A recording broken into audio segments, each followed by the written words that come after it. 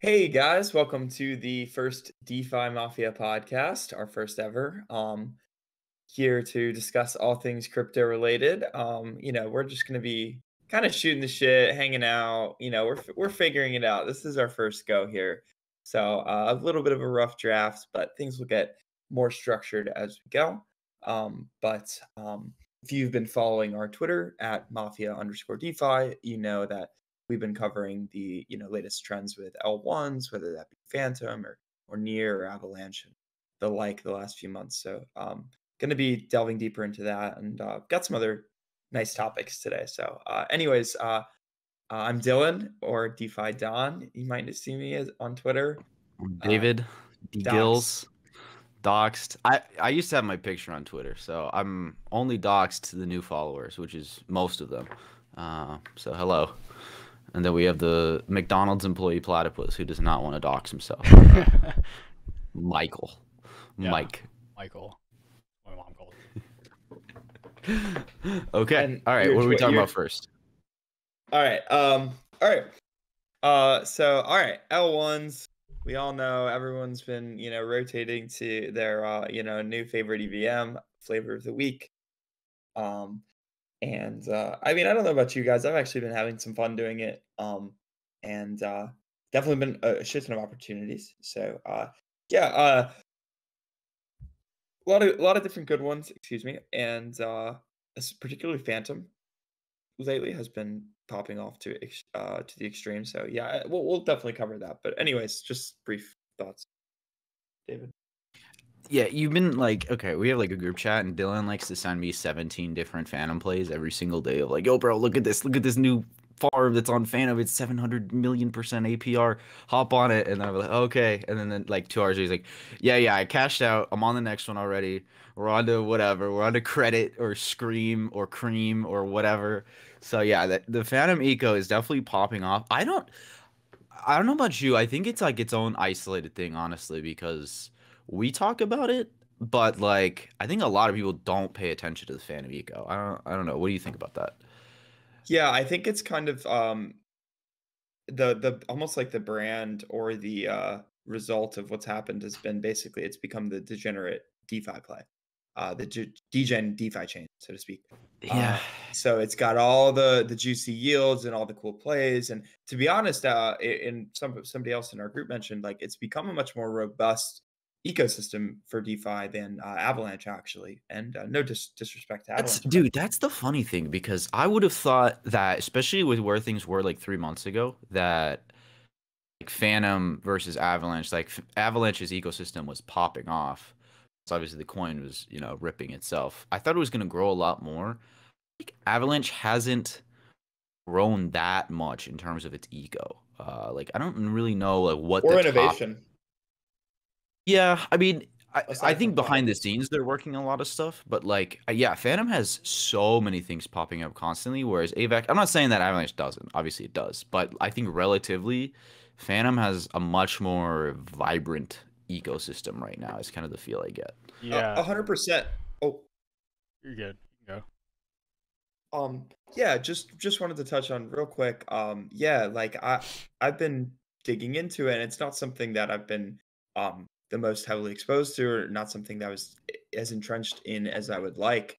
But I've been looking at it for about 5 to 6 weeks now, and the guys know I showed them LQDR and Spirit, and identified or in mid early December that was the convex curve style play.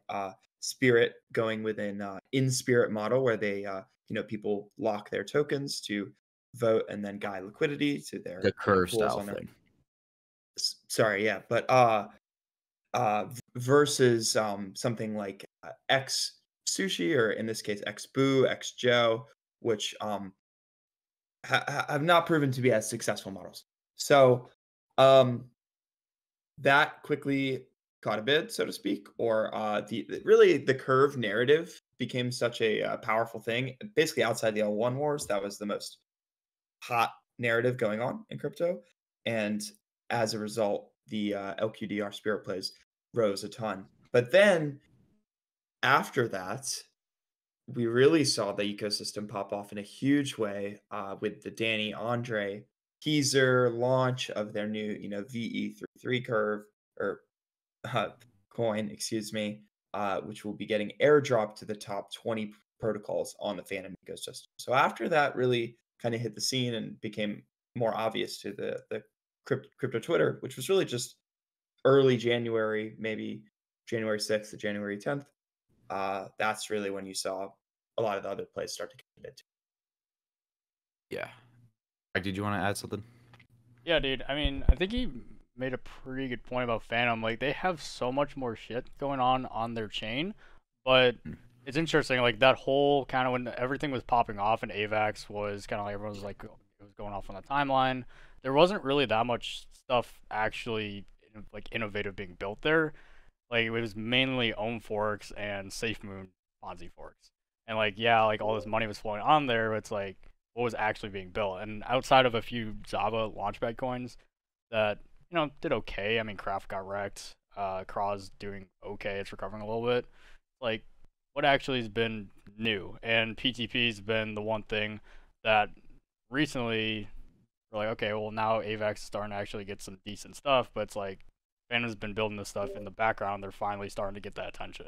So it's interesting for sure how much marketing like CT plays a role in that whole kind of like what's actually popping off, We were talking about this yesterday, right? Like, it was like, because we were talking about DFK, DeFi Kingdoms, going over to Avalanche, and I was like, are they gonna be the biggest project on Avalanche when they go there? And I was like, what are the big projects? Like, obviously you have Time, which we'll get into later, has kind of been dying. And then you obviously have like some gaming stuff like Krabata and Craft, but I don't think any of those are really popped off.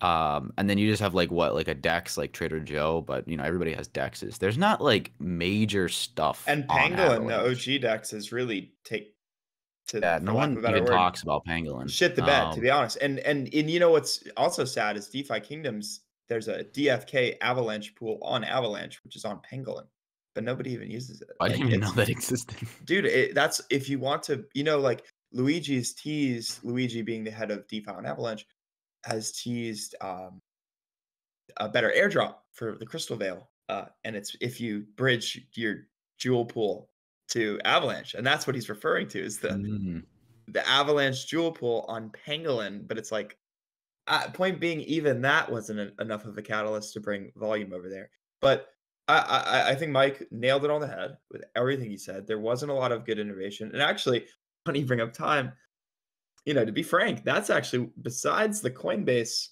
withdrawals to the C chain, that's what really catalyzed Avalanche's That was the first growth. big thing. I remember back in August, Nobody cared until Time. a friend of ours was like, yo, you guys should hop on Time, especially because I was in Ohm, and he was like, oh, have you heard about Time? And I was like, yeah, a little bit. And that was like the first thing that made me bridge over to Avalanche in the first place, and I think a lot of people too. Same here.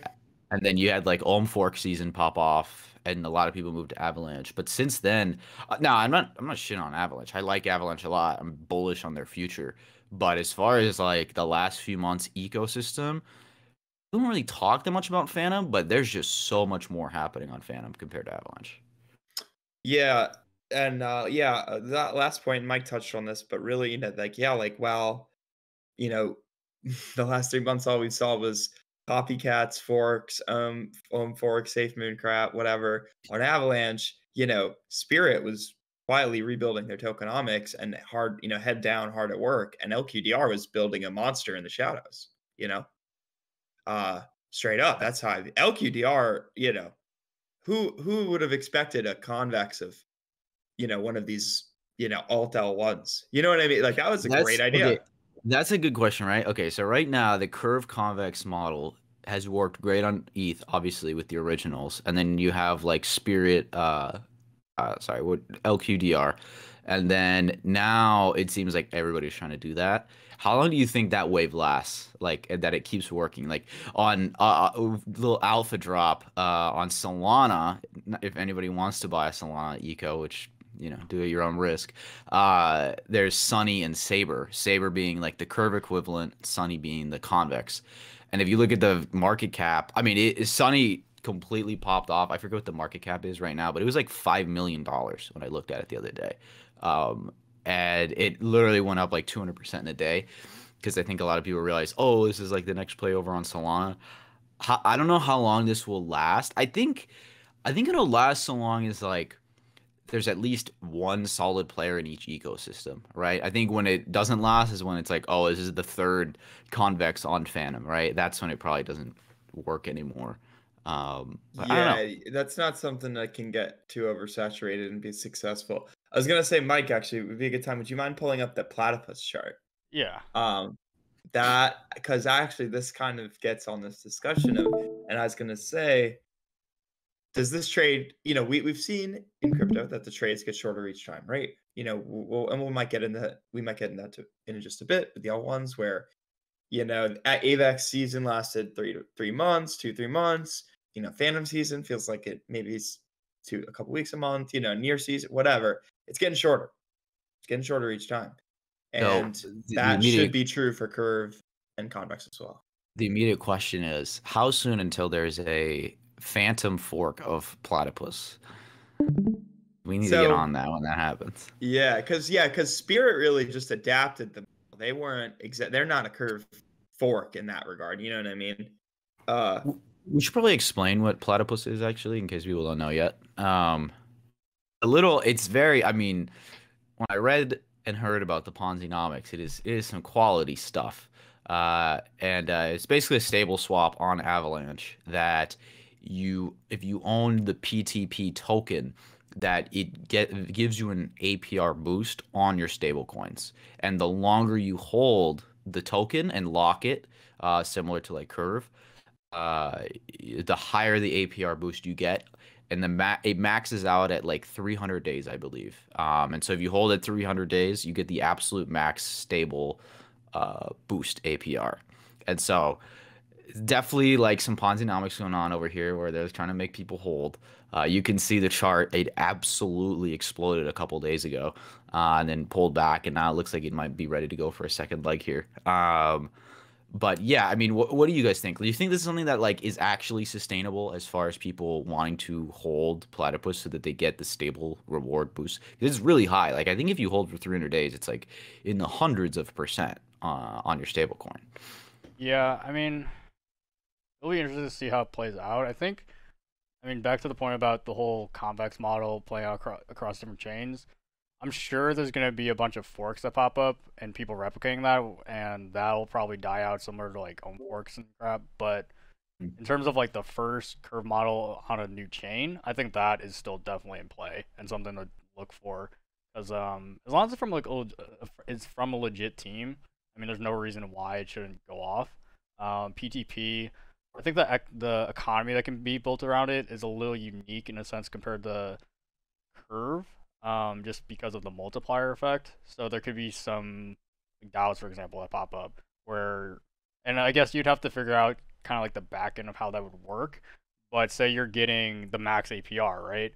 And someone comes in and is like, okay, well, I have this mega amount of cash and I want to get the APR. Well, that person who has had their tokens staked for the X amount of time to get that highest multiplier, if there's something where you can have like a trustless like transaction for that where you could swap APR or swap cash for that APR.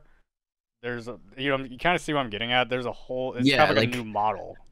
The 300 IQ play would be create what Butterfly did with Convex and Curve for Platypus, have a bunch of Platypus, and then basically lock it in your treasury, and then potentially I'd have to think about how this works. Could you potentially do a thing where people can then deposit their stables with you instead of with Platypus and get access to that APR? Like you can like stack these on top of each other essentially. Yeah, that would be an interesting thing. Exactly. I'm sure that probably will happen. Someone will probably try it. In fact, it's probably being built already. These things happen so fast. But yeah, that would be very interesting.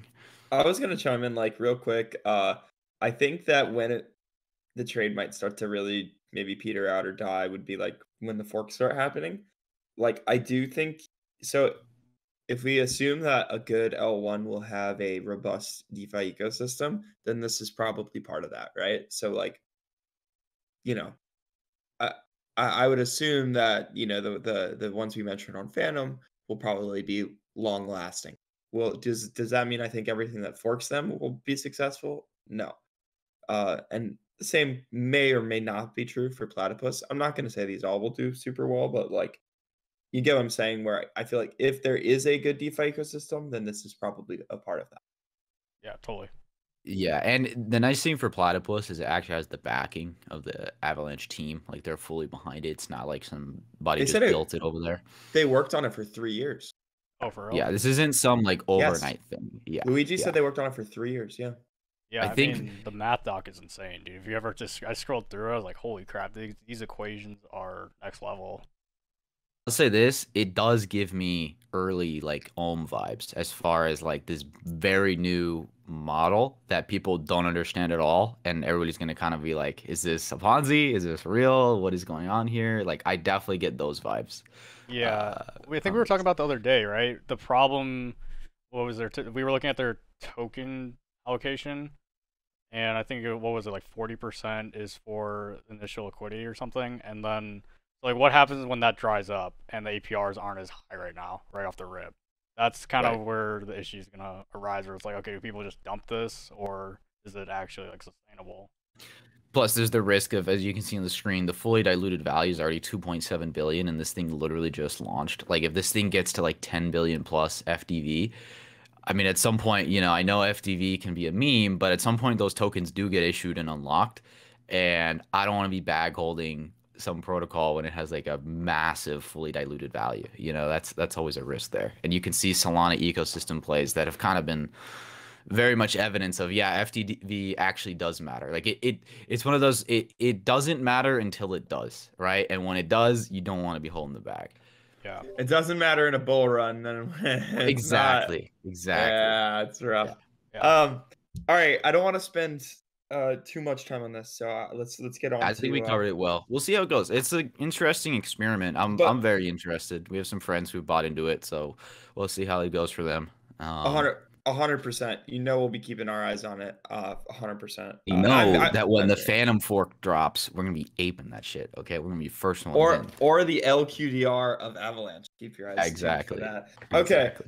Okay. So we covered Phantom and its DeFi. We covered Avalanche and the platypus stuff. All right, let's go to Near real quick. And I know we've all been actively using the Near blockchain and Aurora, the EVM, as well as Near the blockchain. So I'm gonna just start it there. What are you guys' thoughts? I'll save mine for last. I'll let Mike go first because Mike is actually the one who got us on to Near first. I was kind of really bullish on it. Do you have thoughts, Mike? So the whole thing with Near, right? I think right now it's still super early, and then from what our friends and we've experienced, there's still some issues that need to be figured out, like the bridging with Rainbow. Like that's obviously a problem. It's not that it needs to be fixed right away, but I think that stuff is short-term problems. The thing that really got me excited about Near was the fact that in crypto right now, especially with not a lot of capital flowing in, narratives are one of the most important things in like picking things to invest in.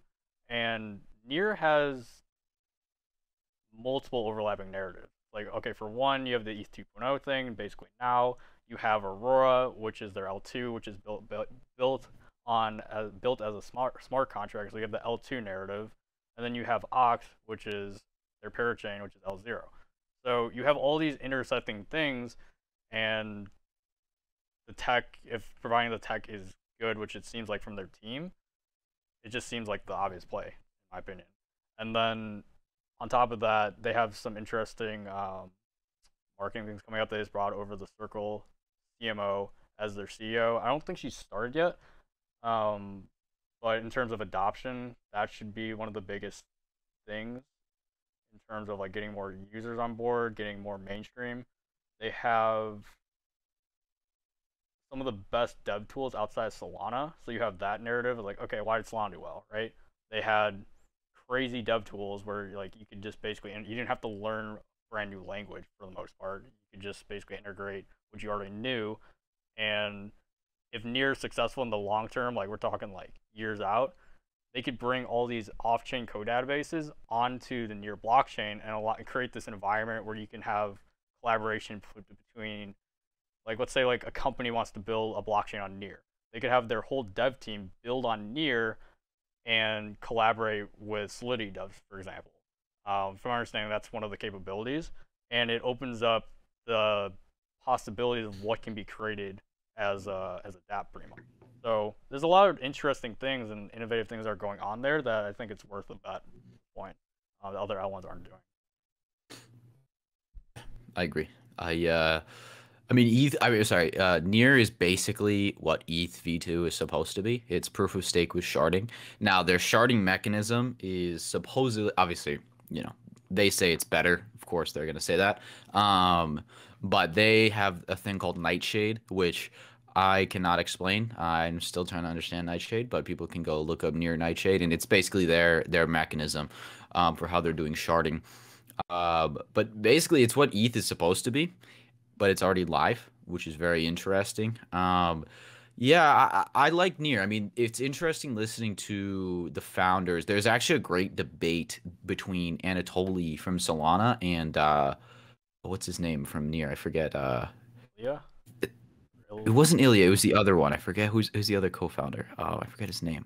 Anyways, I'll find the link. But anyways, it was from 2019, I think. So way before like Solana or Near were ever like popular, and they were both kind of really very much in the building phases, and they were basically talking about the way Solana's built versus the way Near's built, and had like a really good debate. And in the discussion, basically the Near person said that they are really trying to do a chain for the masses, and that he said you need to have basically zero fees, if not zero, like extremely cheap fees that are fast. And if you don't have that, then you're just not going to get mass adoption, right? And I think people know this, but it was like very much Nearest trying to be the mass adoption chain. And that's why they launched Aurora, which is very interesting because it's not a typical L2. It's a smart contract L2.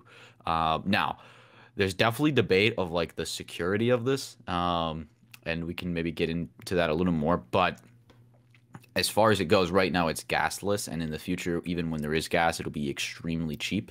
And the way they're doing it is they're trying to pawn off the cost of the transactions onto the dApp providers instead of onto the users. So for example, like Aave would pay, if Aave were on Near, Aave would pay the minimal gas fees that there are for the user as a way to get them on the platform. And that's kind of the way they're trying to do it. In the same way that like the analogy is like, okay, you use, you know, Twitter or Google or whatever, you don't pay to do anything on there, right? Google is paying the server fees and all that, and they have an economic model that works for that.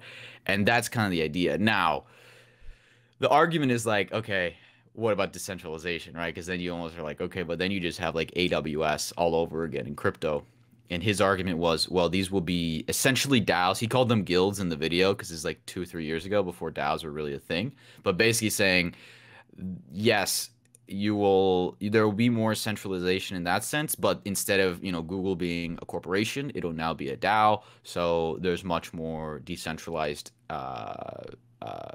how do you say, accountability in that sense. So that's the theory behind Near and how they're trying to operate. It's very interesting. It's different from everybody else.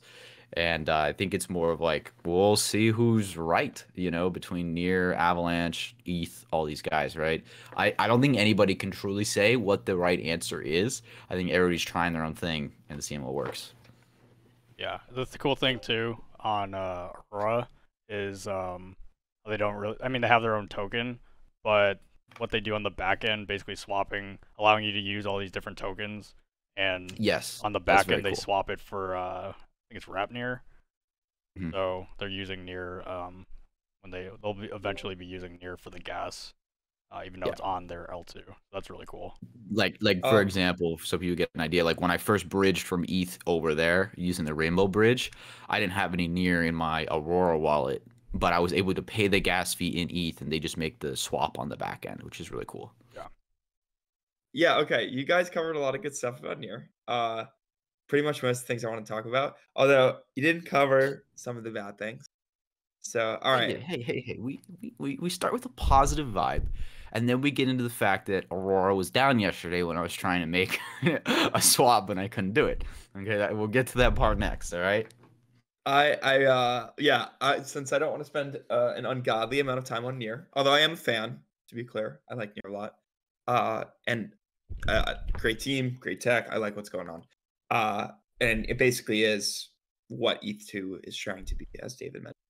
But here's my quick checks and X's list I put together when we were all chatting. Okay. Web 2-esque / good, decent UI. Could use a little kinks, but like honestly, and we'll discuss this in a sec. Getting onto the Near wallet, not a good experience. Once you're on it, actually pretty smooth and it looks nice. Honestly, probably better than MetaMask. You know, it's a real site and it's pretty or whatever. Okay, so you can tell the UI with the UI that these guys have web experience. Okay. The next thing, you know, obviously, you know, the narrative. Ilya and the other founders, you know, seem brilliant. Good VCs behind it, and an eco fund. Although I will say, the eco fund we heard that it was basically built up from the ground up from the Dragonfly guys, not Near itself, which is a little weird. So I don't know. Take that for what you will. L2s and then sharded POS. So those are good things. Some bad things though. Kind of not a ton to do right now. Not borrowing and lending yet, although that will come soon. On Burrow is the app that'll be the borrowing lending platform, but that's going to be on Near, not Aurora. Noteworthy. So not a ton to do right now. And with that, there's low liquidity. If you guys haven't noticed. Near wallet. I don't know if anyone else has not had to do this. I think Mike has been the only one of our friend group who didn't have to do this, but otherwise, we've all had to send 0.1 Near to one another to activate our wallets. And it's not we just did this. It's like you had to do it. Like there were no alternatives. So they have this deposit thing where it doesn't charge you, but you need to deposit 0.1 Near to like seed a wallet, basically. I think it's supposed to give you that. Like for Mike, you never had to like get Near from somebody else, right? Well, I've set up 3 wallets now. The first time I used MoonPay, and depending on your bank, it's like okay, hit or miss. I think that'll flesh it. So I think long term that's a really good idea, especially if they're targeting normies. But yeah, I mean, you just have to send it from an exchange, like just from KuCoin or whatever. Send a little bit. But I didn't really have any problems, but it sounds like you guys have had. So, yeah, they just need to flesh to figure that out. I didn't have problems. It's not intuitive. It's not intuitive. Yeah, but that's the whole thing with the MoonPay thing. You know, it's like you can just fund it with your debit card. It's like a good idea. It is true. In theory. You know what MoonPay should do more than marketing and buying people Bored Apes is they should make partnerships with some banks, because I use Chase and I can't use MoonPay. It won't let me. I've tried twice. It rejected me both times. So maybe they should work on that. And then buying Post Malone more Bored Apes, but that's just my opinion. Maybe make a functioning product. Okay. Near wallet. And I say this because I want MoonPay to work. By the way, I'm not trying to throw shade. I'm like, hey, can you like make it work? Thank you. One other qualm we've seen, and it's weird because it's actually not even a qualm, but when you see it, you'll be like, oh, it's like when you go in to click an app when you're using Near itself, it'll be like, hey. We're going to ask you to reserve 0.25 Near to enter this app. And we all have done this at this point, and it doesn't even take your money. It's just like, it's basic. I don't even know what the hell it is. It's literally it's not a fee. It's like they need it to seed the wallet, I believe, is what's necessary. I don't know the exact mechanism, but yeah. Also not intuitive. Throws people off. We've had multiple friends be like, hey, what the hell is this? And of course it's weird. It's weird. So just wanted to bring that up. 16 hours back from the Rainbow wallet, from Aurora to ETH. Not good. Although Synapse has helped fix that. God bless Synapse. We like the bridge. Synapse, good bridge. We like Synapse. We like the bridge. Low liquidity I brought up, and then I'll just say it, might be overvalued. My personal opinion, This is personal, not financial advice. Blah blah, whatever. Dylan, markets are future looking. They are betting on the future of Near, not the Okay. current established Near. All right, Kathy Wood, I got it. 12 Near's 12 billion at the moment. Polygon is around 17 last I checked. Avalanche is 21, 22.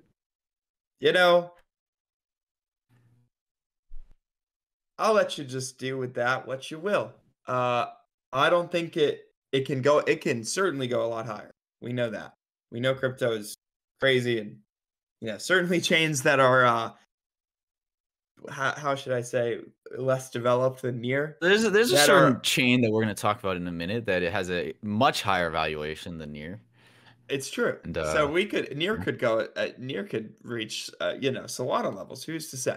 But I personally don't believe in its current state it is worth the value of Avalanche. To be honest, probably a good bit of ways. So, that certainly guides how I have been navigating the trade. So, just want to throw that out there. I think Near's got a bright future, though. I really do. I'm impressed overall with what I've seen. They've got some kinks. We're using a lot of EVMs right now. I think we all could agree. I think almost every single one of these chains has kinks, maybe except one or two. But right now it's rough around the edges. So someone sounds like a hater right now. Okay, and we don't have time for haters on this podcast. I just said I think Near's got a very bright future. I love the founders. I love the tech. I think the UI is overall good. Hey, I like that they're basically ETH 2 as well. So, dude, Near's got the thumbs up for me, long term especially, and momentum wise. But I think it, No, I agree. I mean, needs a little work. I believe Sushi is working on coming over, and I believe Curve is too. Now they've also got their own native type of curve, which is Rose, not Oasis Rose, the L1, a separate thing. It's called Rose. That they're building out their own curve style stable swap thing. So obviously people are building on there. We'll see how it goes. It's like everything, We'll see how the ecosystem develops for the next few months. I think I'm willing to bet that the ecosystem gains a lot of traction over Q1 going into Q2. But again, we'll see how it goes. Yeah. Oh, also, I can't remember if Mike mentioned this or not, but the fact that they use Rust, Solidity, and Golang, right? What's it? Golang, yeah. Golang. Yeah. Big plus, great. And I've heard other people talk about how it's a very positive environment for developers, as well as just a lot more traction too. You can go look that up, but there's a huge swath of developers going to Near in the recent features or in the recent months, excuse me. So, okay, moving on. We got just a little bit more on the L1 topic, and then we'll go to our next one, which will be L0s. But Harmony, let's just make this short and sweet. The DeFi Kingdoms chain. That's what we should call it. It's literally the DeFi Kingdoms chain. We are all DeFi Kingdom stands here, just to be frank. But Harmony is not the greatest user experience, to say the least. If you use DeFi Kingdoms, if you are a Harmony blockchain enthusiast and you use it, you probably know that you can't use it sometimes, if not a lot. And part of that is their RPC issues. The chain just doesn't work a good majority of the time. I think I heard something around 1 in 8 transactions doesn't go through on Harmony.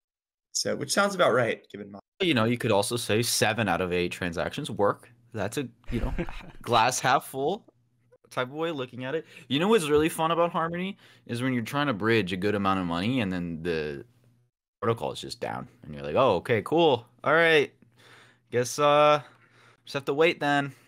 Can't do anything, trying to do a significant transaction and just gotta wait. Cool. Back tomorrow. Sucks, I have a hero that's been mining for 2 days and I just can't I can't quest. All I want to do is quest her. I can't do it on Harmony. Why is it so difficult? Yeah, Avax subnets, please save us. Anyways, but you think that's gonna happen? I think it's gonna happen, right? They've kind of hinted that the DFK subnet's gonna happen on Avax, right? They haven't officially said it, but sounds like it's gonna happen. Probably. I think Avalanche is like going hard on DFK like partnership because they know like, hey, if we get these guys over here, they're gonna be a lot of users, a lot of money. So I think they're gonna make it happen. I do too. I do too. Yeah, we'll see. So yeah, I don't know what else to really say. I mean, they're getting stuff. Aave is coming. They've got a 100 Finance, which is a really exciting new lending or stablecoin platform and stuff across a few different platforms. They've got Tranquil Finance, which is their new lending platform. But in general, I mean, what can you say? It's not good right now. It's far from good. You need to use the Oct network if anyone is familiar with that, which Ansem has shilled on Twitter before, or has talked about, and you basically need to use that to use Harmony a good bit of the time. So a lot of issues. I've heard they are trying to kind of be the gaming chain, or I guess aiming that direction. Yeah, like one of their main things is they're trying to be super interoperable, but that's cool, but it also needs to work consistently. So I don't think any of that matters if it's just not a reliable network. Well, if they're trying to be gaming chain, I feel like it might make more sense for parachains like Atom, Oct to kind of take that role. Especially, it's a cool idea that they have, but it's like not the most conducive thing, especially if you want to make changes and don't want to operate on what the L1 is going by. So, all right. Do you have anything else to say about Harmony? I don't. Really, I will say it's in the phone narrative. We know crypto's all about narratives right now, so it's got that. I'll say it has pumped. Hey, the Jewel 1 pool has done me very well, but as far as the actual protocol, yeah, it's underwhelming in terms of using it, but it's still got a good bit of run up potential. And hey, who's to say they can't make it work? Maybe it'll be a lot better in a few months. I don't want to rule it out.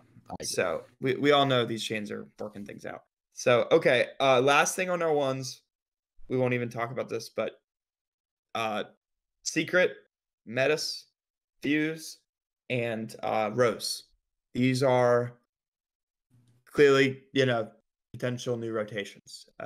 We won't get too into it. I think we might save some of these for another episode. Secret's probably one we want to get into more. I know some of us are interested in Secret. I really like.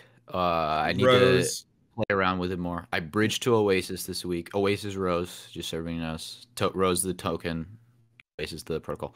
Look at David's bridged already. I've bridged to Metis. Full disclosure, I'm a Metis holder now. Metis has got the thumbs up for me. I'll talk about that more in the near future. And then we don't know a ton about Fuse. Fuse is like a sellout. I looked into it a little. It's like a mobile first, sort of payments network L1, blah blah blah, Cello-esque. So there's your little Fuse spiel. But all right, those are potential rotations or next moves. Cover those in other episodes probably as they develop more. Put your finger on those ones. Okay, moving on. Let's do L0s. Okay, so Mike. Wait, hold on. We forgot one very important L1, sir. Oh, I am sorry, good sir. I am most important. We left the best for last, sir. Yeah, do not forget. Hold on. Drum roll. Look at him with his Cardano, baby. Charles Hoskinson, Chad of all Chads. They have a DEX now. They have an ecosystem, supposedly. It takes about 3 to 5 days to process a transaction. They don't go. Hey, you don't find it. Cardano doesn't measure their transactions per second. They measured in transactions per day. Okay, that's the current state of Cardano. But there are a lot of Cardano holders out there. There's a lot of other YouTubers who will talk a fuck ton about Cardano and shill the hell out of it. And I think everybody knows there's a good chance we might see a little pumperino on some of these coins. Thoughts? To be honest, you can't ignore the facts. I actually saw that the developers on Cardano have increased a shit ton in the past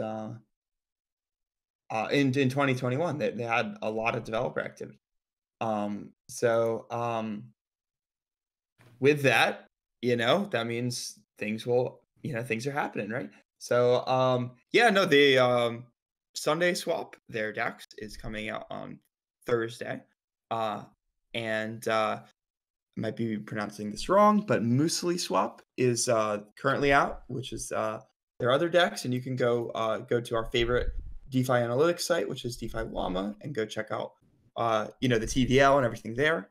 Just starting out, I think there's only 3 million, 3.2 ish. So just starting to move and groove, but I mean, hey, we're not we're no maxis here. We're non-biased. We like the chains that we can do stuff on and that the other people like. Well, do stuff on is a key point. We'll see. I believe they're already having a little bit of congestion issues on Cardano as far as transactions getting through. But I mean that does make me a little nervous. That's the only thing. Like I do think there's like the very zero IQ left bell curve play of like, all right, a bunch of normies are like bag holders of Cardano.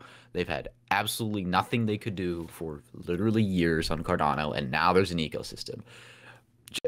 Some of it's probably going to pump, but the only thing that scares me is like I don't trust the chain at all, and it's already tough like having like Harmony go down when I have like a lot of money over there on DeFi Kingdoms, and it's not fun to do that again with like Cardano. I know that's the only thing that's like my Cardano hasn't gone down yet, sir. I don't think it's gone down, but it's been really slow, dude. And that's with like barely anybody on it yet. If we fast forward a week, that's priced in, bro. It's the full narrative. Yeah, it's priced in. Right. Okay. Yeah. Like, I don't know, man. I mean, okay. I'm not gonna fade it. I'm not gonna tell anybody to fade it, but that is the only thing that scares me a little bit. Is like, oh, do I want to have a lot of money over there? I don't know. Well, what's the deal with what's the deal with the near partnership or integration? Yeah. Okay. You mentioned this. Yeah, I haven't read it. I just know they have some sort of deal. Do you know about it? Ardana, it's a stable coin product on there. So intuition tells me it'd be like their curve. I haven't done a lot of research. Shocker. But that's what we're here for, folks. A podcast where we don't do research. Well, no. I was referring to the Cardano ecosystem. I know. Sir, I am the researcher. Yeah, I am the researcher. Okay, anyways, what I was gonna say was Ardana is on the portfolio of the almighty Three Arrows Capital. So I mean, those guys aren't dummies. I don't think they would invest on that by accident. Okay, I've got the site up here. There's the first all-in-one stablecoin ecosystem built on Cardano. Okay. Sounds like a curve. Almost 2x past week. Pretty sure. Well, it bottomed out at like 112, and now it's at 160ish, right? Got over 170 last time I looked. 50%. Cardano's up 114% this week. Cardstar's up 98%. Bro. Oh, Cardano. Oh, yeah. Ardana. Yeah, I got it. Ardana. Gotcha. Yeah, they're up 114%. So, anyways, I don't think we have a whole lot to say other than, hey. It's happening, and the ecosystem. Do it at your own risk. Well, no, but not just like it could be a play, and it 100% could. Like I said, like probably will. Like you probably should, like financial advice. You probably should give it a little dabble, just check it out. But personally, I'm a little nervous about putting money there. But I'll probably, I'm a degenerate, so I'll do it anyways. But it does make me a little nervous. I'll bring this up. You'll probably hear us talk. Actually, especially our next podcast, you'll hear us talk a lot more about game theory. And I brought this up earlier, where you have this dynamic of all these people on crypto Twitter who are they hate Cardano. Everyone makes fun of it all the time. And two, they'll probably be slower to respond to it / brush it off easily, or slower to react to it, which potentially gives you more of a chance and an opportunity to front run. So just wanted to bring that aspect up too, where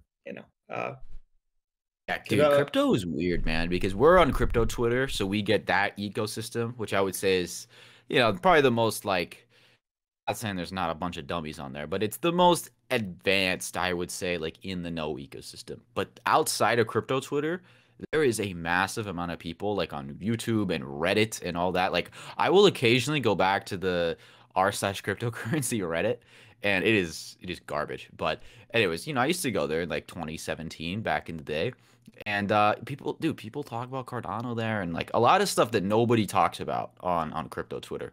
They have their own like communities. So just because in your bubble people don't talk about it, you shouldn't fade something. I think that's definitely a lesson a lot of us have learned this year. Like me with Phantom, like we were talking earlier, like I really wasn't paying much to Phantom early on, and then it was only because like you, Dylan, were like, oh, look at this, look at this, look at this. I was like, okay, let me pay more attention now, right? It was just something that I didn't pay much attention to, and I think a lot of other people on crypto Twitter didn't. And it was like, oh, there's like a real ecosystem here, And I think Cardano will be the same thing. Yeah, and it's actually last point on this, which is just you bring up a great point of like the different ecosystems and environments and stuff. And Cardano community is, love it or hate it, it's a very real one. They are outside of crypto Twitter in a large scheme of things. So you're not going to see it as much on the timeline, maybe. But anyways, moving on. L0s are starting to heat up. Interoperability, the nice buzzword. Infrastructure, take a shot. A topic we have been discussing a lot lately. There's a lot of cool stuff here actually on this topic, and we're going to stick to the L0s here.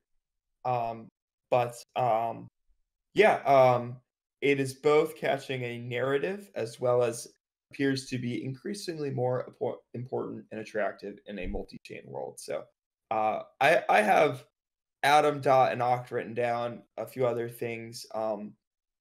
I forgot to mention Constellation or DAG, which is a potential other L0. I think even Hedera potentially fits in this category. But we're going to mostly stick to those. Those are kind of the popular ones right now, or the ones that are getting talked about. Well, maybe less so Dot, but I think we all have some stuff to say about this. So, all right, So pass the mic to somebody else. Mike, you're currently writing thing on Oct and like comparing it to Cosmos and stuff, right? I think we should start with Atom. I was going to say, sorry, like I think Mike has done the most research out of the three of us on this specific topic. I don't know if you want to take the lead, Mike. Yeah. I think the more we learn about Polkadot, it just seems like, there's a place for it. From my understanding, they're focusing more so on, it seems like they're kind of focusing on like corporate almost.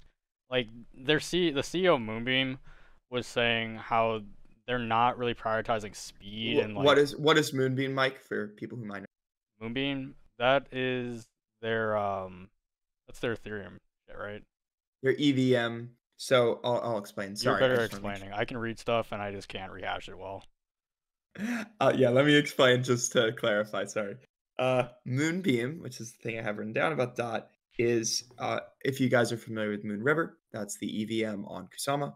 Moonbeam is the same thing for Dot. It is their parachain. Side note on Moon River, they have the weirdest like niche community of absolute diehards. I don't know if you've seen this. If you like look up the hashtag mover MOVR, like there's, I think what it is there's a lot of bag holders of Moon River and they really want to get a pump on it, like desperately. It's so funny. Anyways, go ahead. Sorry. You're good. Moonbeam is the Polkadot equivalent. Glimmer, GLMR, is their token, and you can actually go check out there is a newfound DeFi ecosystem on there. Again, you can go check out DeFi Law for that. Anyway, sorry, just to clarify, that's Moonbeam EVM. So that just happens. Anyways, take the mic back. Sorry, Mike. No, you're good, man. Thank you for explaining.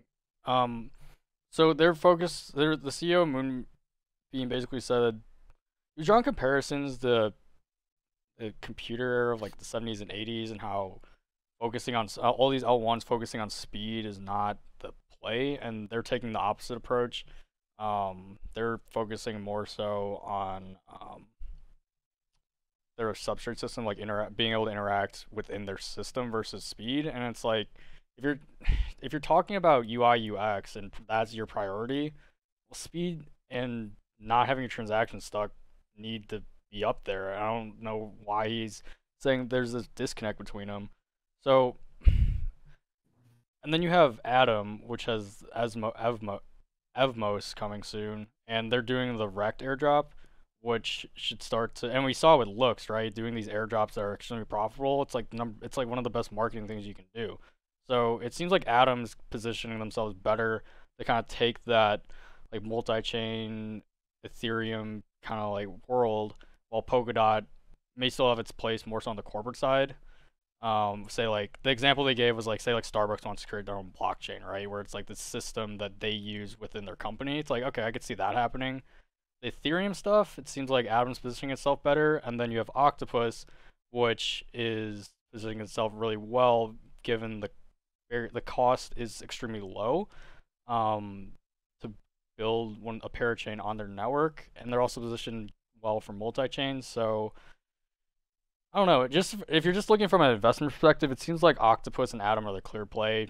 Polkadot seems to have its issues, and you know, if he pulls a 2x, that's great. But the amount of money that needs to flow into the total market is gonna need to be extremely high. So it's like the risk reward just not there. It's like there's nothing that I've seen about from Polkadot yet that's been like, oh, like I'm super bullish on this. Like it seems cool, but you know.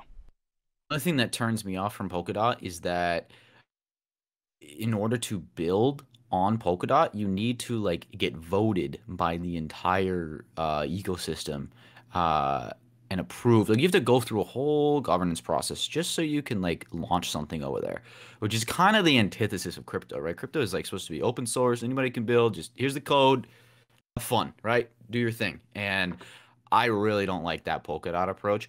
Polkadot, honestly, I'm going to say some slanderous thing here. Polkadot is the Cardano of L0s, okay? Say, Ethereum co-founder, blah, blah, blah. Oh, really academic, smart guy. But, like, it kind of sucks. And it's so overvalued, in my opinion, compared to, like, Atom and Oct. And even just from a pure investment perspective, why someone would buy Polkadot when it's at a 30 billion valuation versus something like Atom, which is like, I forget where it's at right now. It's gone up a bit, but it's like 10, 12 or something. Or even Oct, which is way smaller.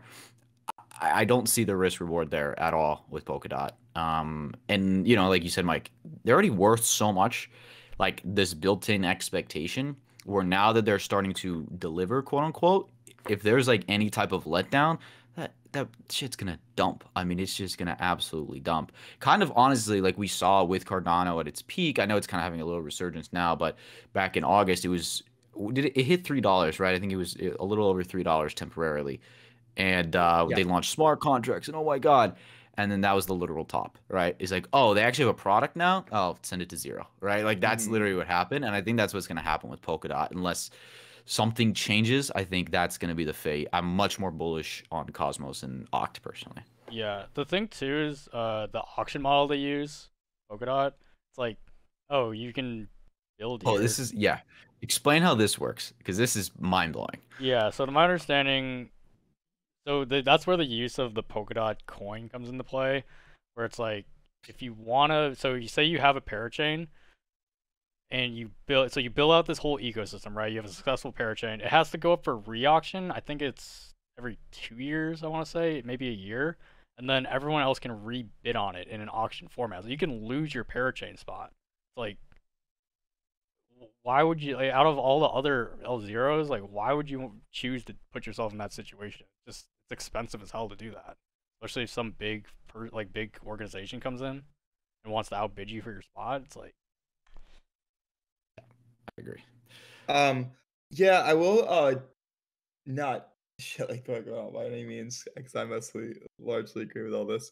I will say one thing that we have seen that like with an oversaturation of projects, with an oversaturation of scams, so it will probably result in higher quality projects. Like I know like Algorand is I guess trying to take this sort of approach where they're not building a bunch of stuff, but they're building small amount of high quality projects is there, I guess, you know, the shill for that, right?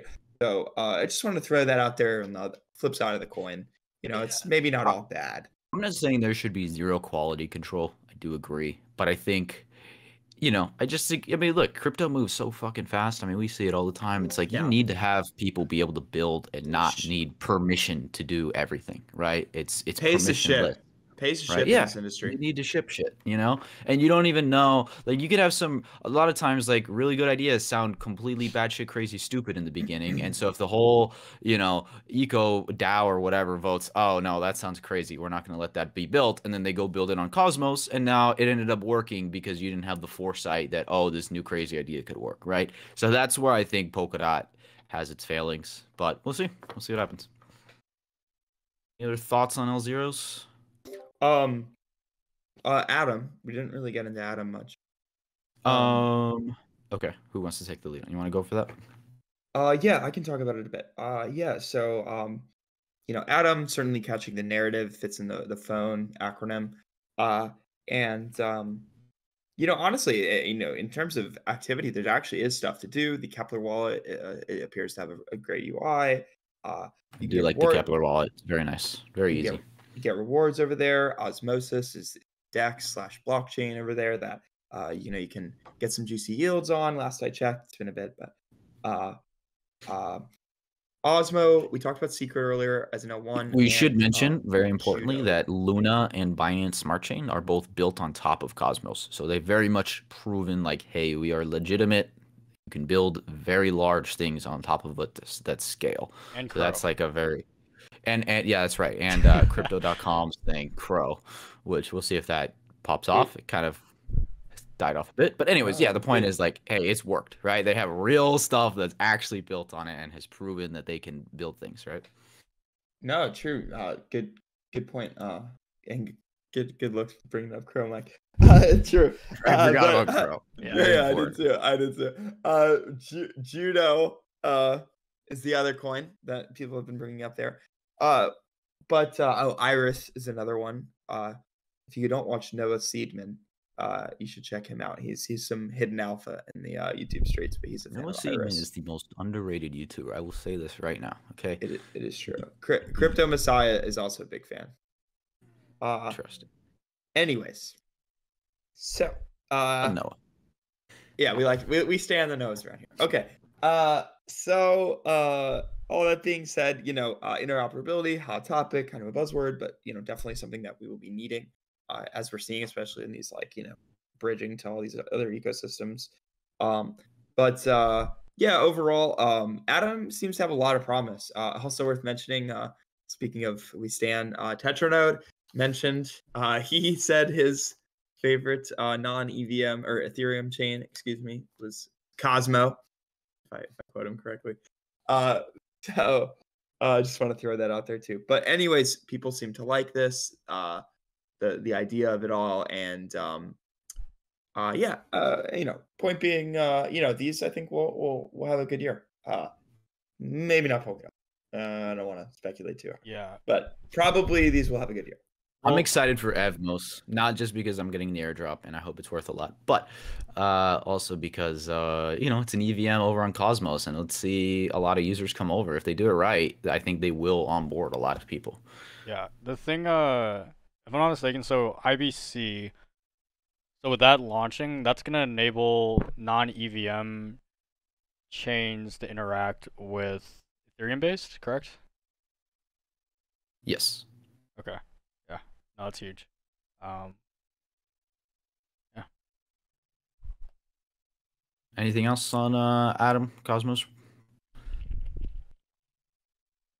Pretty much covered it. Yeah, no. A lot of gigabrains over there too. That's the other thing I would say. Yeah, and they've been building this thing for 4 more years now. So it's not like they've done it right. I'll say that. Like, they've very much been extremely meticulous with how they're building it, and I think they're doing it right. Yeah, there's a lot of ecosystem plays over there that I think are going to pop off that we haven't talked about. There's too many to get into. Maybe we might even do a separate episode, maybe specifically on a lot of eco plays. You know what? I'll mention this too. I threw it out there in the beginning, but Constellation DAG, they're another L0, and actually they had a recent announcement that they're going to be working with Synapse. So they have a strategic partnership with Synapse. So partnerships rather vague sometimes in crypto. Not sure what that means. They're going to be discussing it this Wednesday, so just 2 days from now. I might be tuning into that, see what's up. They strategically make their coin go up. That would be cool.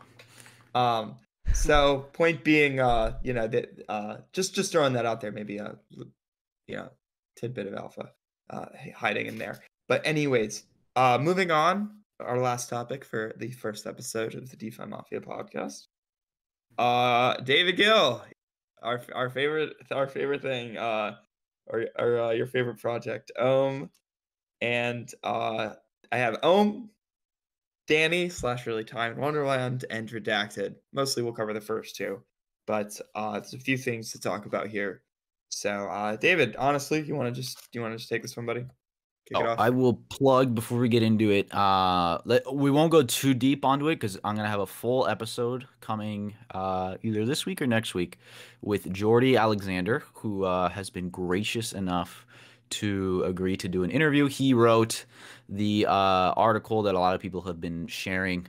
Came out on Saturday, basically talking about Ohm and how he thinks it's a Ponzi, and basically it got shared around a lot. And it's a well-written article. I agree with a lot of it. I think one of the biggest problems for Olympus, and honestly a lot of the Ohm forks, is the communication of how it works, because it's not super intuitive, and it took even me some time to really understand it.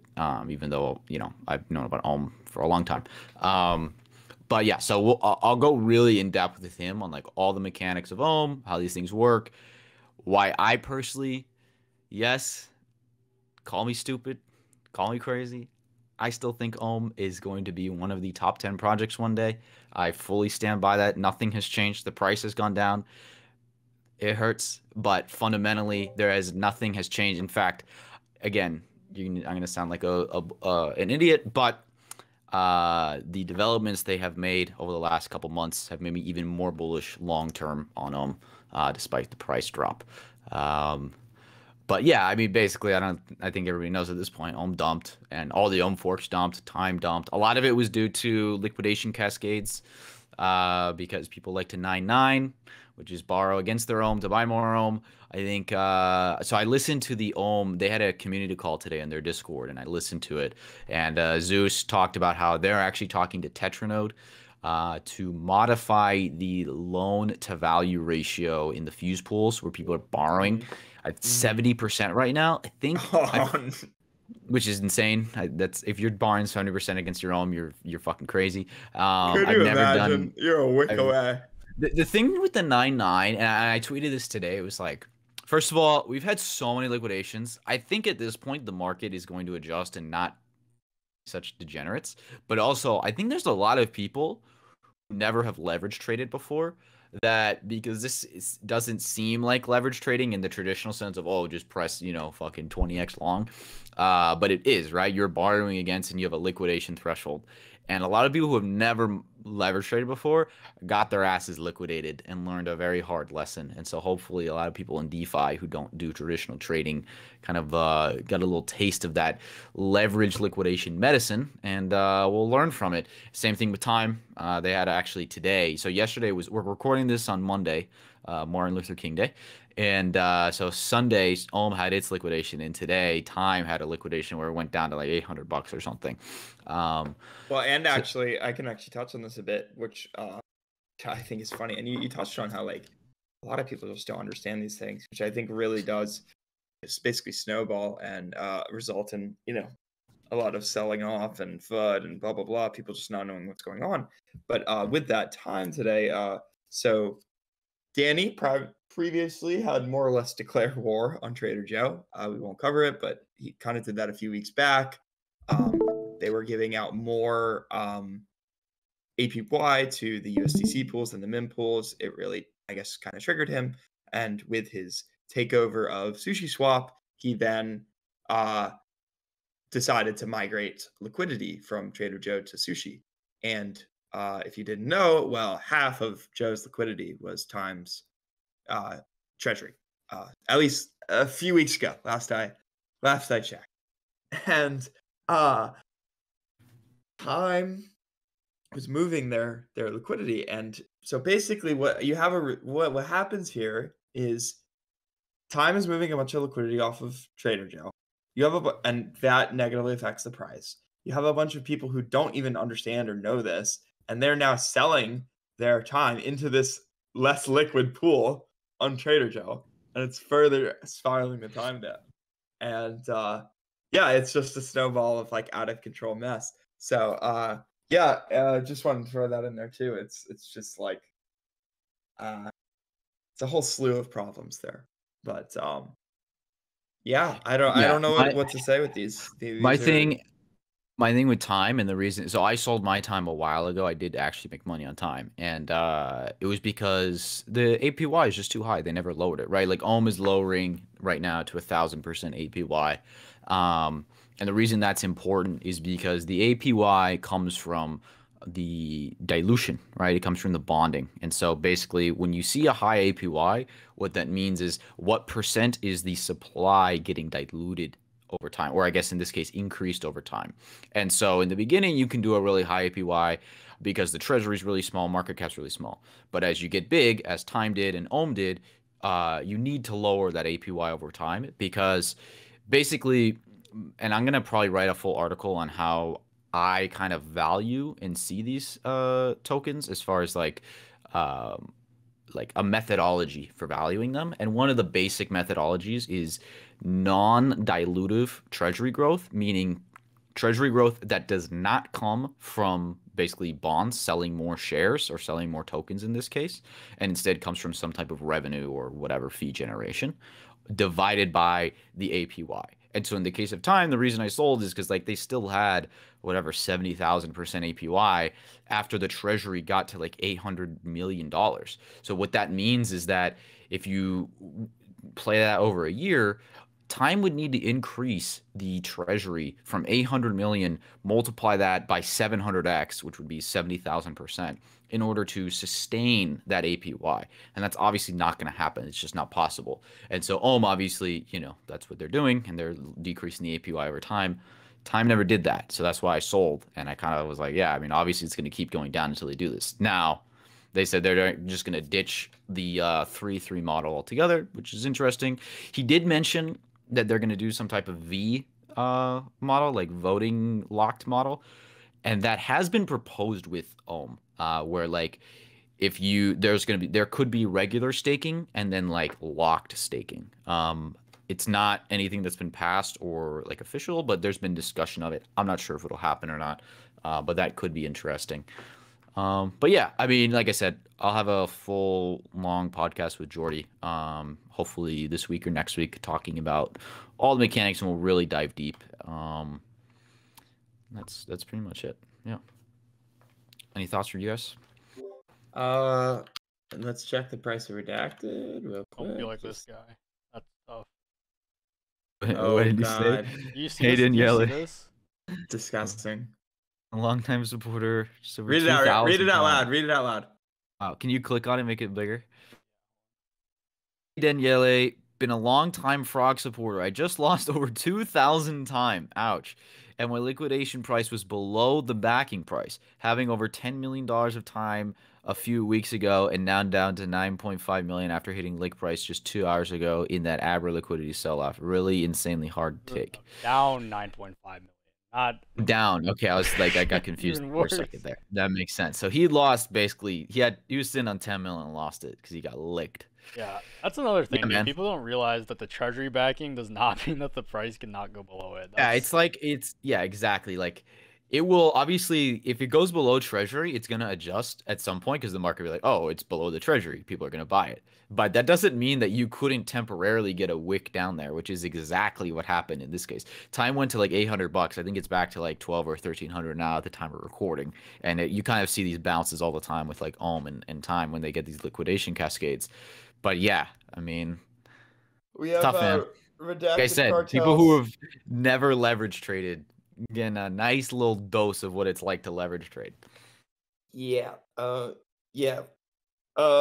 Don't use these rebase tokens as collateral, folks. I don't think you're gonna have a good track record with that one.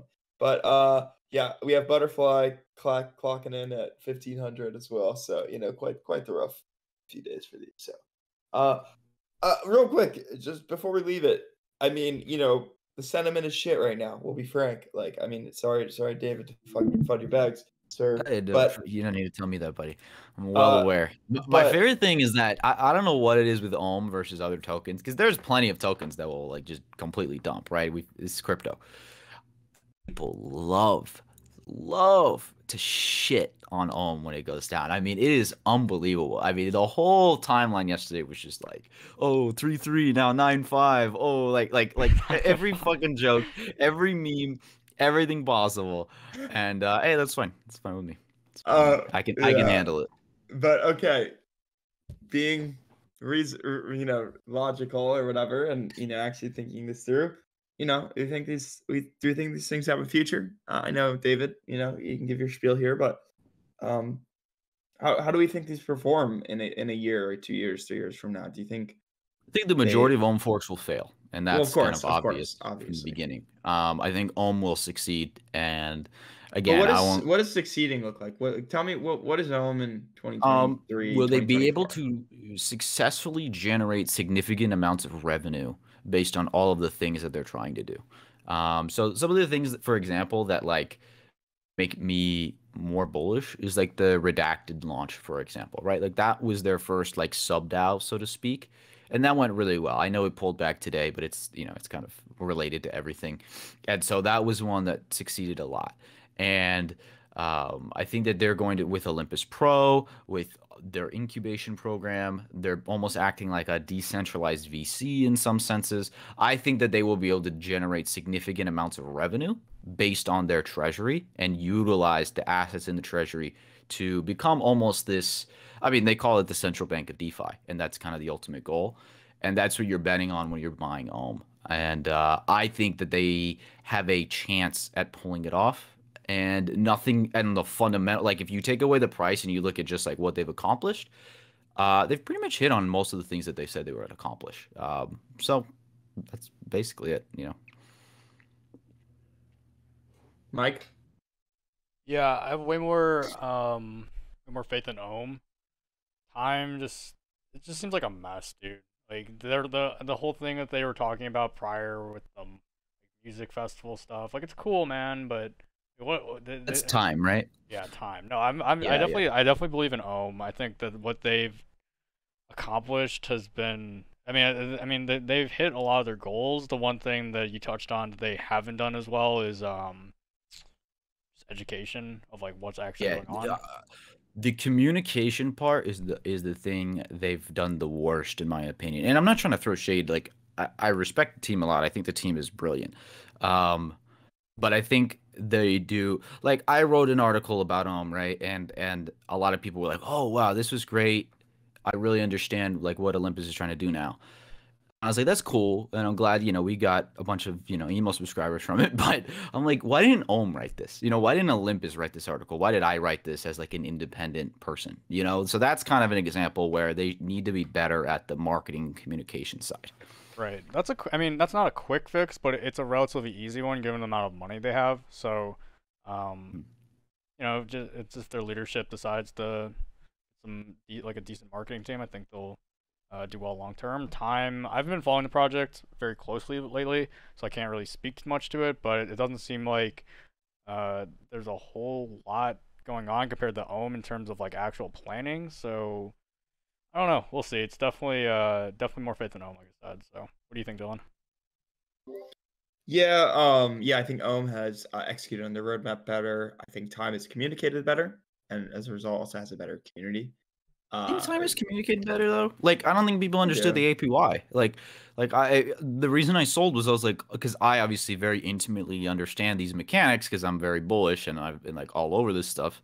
But like that's why I sold. I was like, oh, they're not gonna lower the APY. Okay, so this is just gonna get diluted forever. All To be right, I'm honest, selling. like as somebody who held Time for a while, like I haven't been in it for probably over a month a month and a half now, but like I was following. Obviously, I was keeping up, and you don't see it on Twitter, but yeah, dude, they were good at updating. They would have very consistent updates in their Discord, and describing what's going on and like the proposals to whatever change the treasury, which people were like fighting on Twitter. But I don't really feel like getting into it. But point being, at least when I was actively paying attention, I noticed a pretty steady stream of communication, whether it be from Danny or Sifu, the treasury manager. Olympus does a lot of communication. I think that it's just not on Twitter, and Well, that's nobody what, sees honestly, it. bro, that's kind of my point. I think Danny just is a part of it. It's like it's just Danny He's bigger on tweeting. Twitter.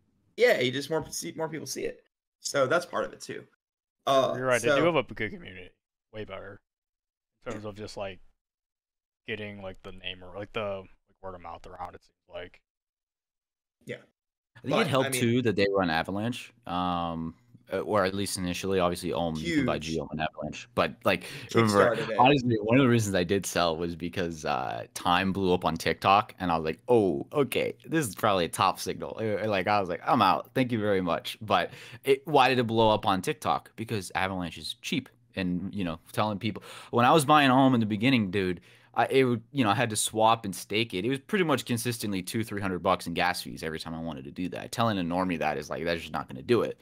So then you have the version on Avalanche, and it's like, oh, okay, a bunch of normies bought Time because it's cheap, Mm-hmm. Definitely was a big part of that starting.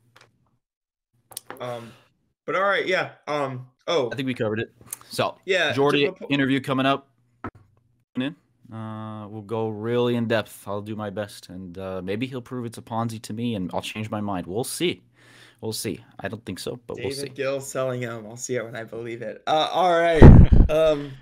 Okay, but okay. Anyways, hope you guys enjoyed that. Thanks for tuning in.